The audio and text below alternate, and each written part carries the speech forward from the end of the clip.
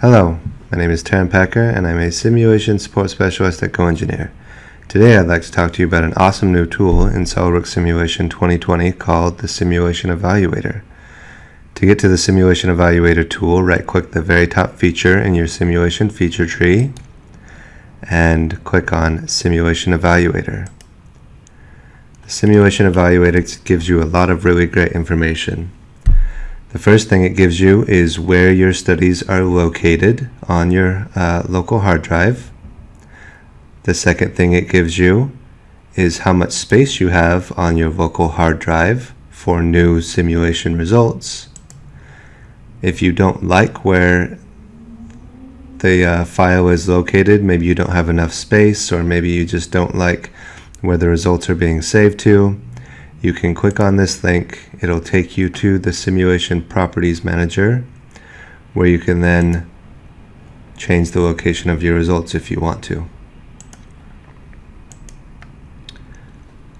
The third thing it gives you are material properties.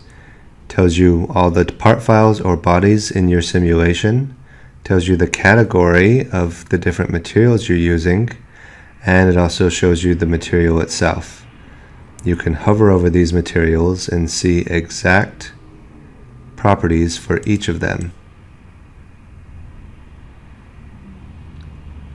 So you can decide right here if this is what you need or not, and then go and change it if you want to.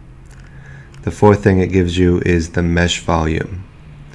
It tells you the mesh volume of the CAD model versus the actual discretized mesh volume itself in SOLIDWORKS Simulation, and then it gives you a percentage difference between the two. These blue boxes are just little descriptions of what each category means.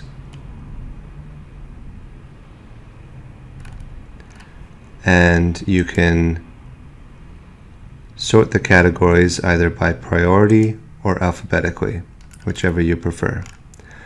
So the Simulation Evaluator only gives you those four things. It does not evaluate loading or connections. There's been some confusion with that.